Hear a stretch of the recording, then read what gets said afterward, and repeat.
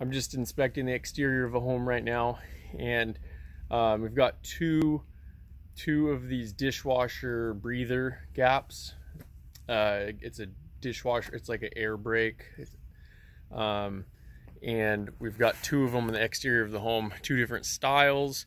Lots of times we get asked what they are, and it's a air gap for the dishwasher.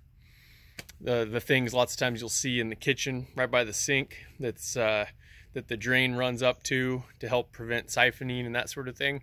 Well, there's also a way to do it where they put the air gap onto the exterior, and I'm just going to show you what those look like and show you the two of the pretty common different styles, and that way you'll be better equipped for when people ask you what those are on site. We'll turn the camera around now. This is one air gap, just sticking right out through the exterior. We're right behind the kitchen sink here. The kitchen sink's right on the other side of that window. And then there's another one of those air gaps.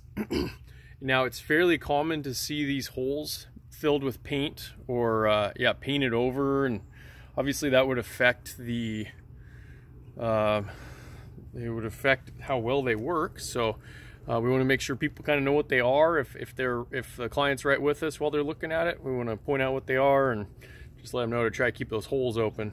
And then of course that one's loose over there, so it'd be good to have it caulked and sealed in a little better, help keep water from getting behind it. Now you know what those are.